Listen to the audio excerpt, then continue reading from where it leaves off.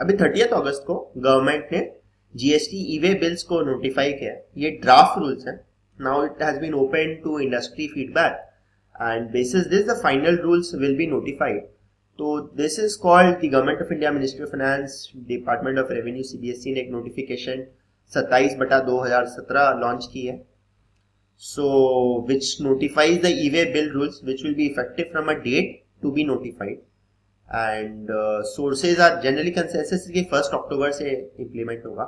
इसमें section 138 to 138D है, ranging from what information you need to furnish to generate the e-way bill, what documents are need to be carried, कैसे verify होगा, कैसे inspection होगा, and क्या facility होगा, and then is an annexure कि which goods are not required e-way bill. तो e-way bill forms भी इन्होंने नोटिफाई किया। जीएसटी ई-वे बिल 01 है ई-वे बिल। WB02 है कंसोलिडेटेड ई-वे बिल, जिसमें ट्रांसपोर्टर भी अपना डिटेल्स डालता है। 03 है वेरिफिकेशन रिपोर्ट एंड 04 है report of detention and INW1 है इनवॉइस रेफरेंस नंबर, जो आप जीएसटीएन पोर्टल पे ऑटोमेटिकली जाके जनरेट कर सकते हैं। So no e-way bill first of all will be required for number 1 GST exempted goods.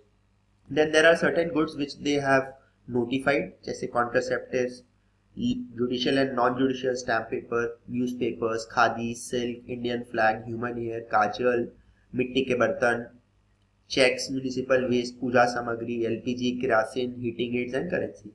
अगर नॉन मोटराइज्ड कन्वेयंस है तो no e-way bill is required. अगर ट्रांसपोर्टेशन एक port, airport, air cargo complex या लैंड कस्टम स्टेशन से inland container depot में जा रहे हैं या कंटेनर फ्रेट स्टेशन में जा रहे हैं कस्टम से क्लियरेंस से पहले, तो भी नहीं चाहिए आपको e-way bill. And with in notified area, जो स्टेट्स नोटिफाई करें वहां पे भी आपको ई-वे बिल नहीं चाहिए। सो इसके ई-वे बिल कहाँ आपको चाहिए? 50,000 से ज्यादा अगर आपका मूवमेंट हो रहा है, so what you need to do is कि आपको अपलोड करना पड़ेगा सप्लायर और ट्रांसपोर्टर को जीएसटीएन पोर्टल पे सारा डिटेल्स स्पेसिफिक, एंड देन एक ईबीएन जनरेट होगा, ई-वे बिल नंबर, जिसमें सप्लायर, रिसिपिएंट और ट्रांसपोर्टर तीनों को भी बिल मिल जाएगा। ये बिल अगर आप ट्रांसपोर्ट नहीं करना चाहते मटेरियल, 24 घंटे के अंदर आपको कैंसिल करना होगा। इसको आप एसएमएस के माध्यम से भी कैंसिल कर सकते हैं और जनरेट भी कर सकते हैं ई-वे बिल। सो सबसे पहले जीएसटी ई-वे बिल 01 होगा। किसी को भी जो गुड्स ट्रांसफर करना है बिफोर सच ट्रांसफर, उसको अपडेट करिए। विद इन 10 किलोमीटर अगर है तो डिटेल्स ऑफ कन्वेयंस को उसको नहीं डालने का दरकार है ट्रांसपोर्टर को। अगर multiple consignments in one conveyance है तो कंसोलिडेटेड ई-वे बिल उसको करना पड़ेगा। जैसे पार्ट लोडिंग होता है ना, कि कुछ थोड़ा सा एक पार्ट ट्रक का चाय है, पत्ती है, एक पार्ट में कुछ पाइप डाल दिया, एक पार्ट में थोड़ा सा सूटकेस डाल दिया। सो उसके लिए कंसोलिडेटेड ई-वे बिल ट्रांसपोर्टर को जनरेट करना पड़ेगा, जिसके अंदर इंडिविजुअल कंसाइनमेंट्स के सारे सीरियल नंबर्स रहेंगे। सो 50,000 बेसिक थ्रेशोल्ड है। अगर मूवमेंट 10 किलोमीटर से ज्यादा है तो फिर for every 100 kilometre of part there of 1 additional day आपको मिलेगा। ये क्या, इसका वैलिडिटी रहेगा 1 to 20 days depending on the distance to be travelled as per the draft provision. 100 kilometre होगा तो 1 day and every 100 kilometre of part there of additional 1 day. Rule 138A बोलता है कि कुछ डॉक्यूमेंट्स होंगे या डिवाइसेस होंगे जो उस ट्रक में होंगे।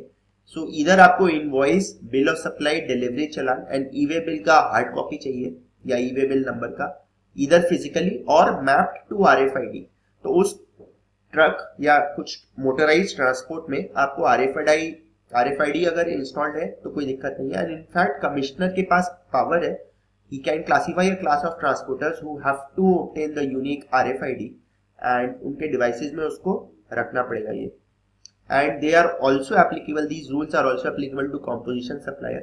तो 75 लाख का उसको ये बोला गया था कि आप रजिस्टर कर लीजिए, 75 लाख तक आपको बहुत मिनिमम कंप्लायंस। अब हर शिपमेंट पे अगर उसको ई-वे बिल करना पड़ेगा तो it will become a massive burden.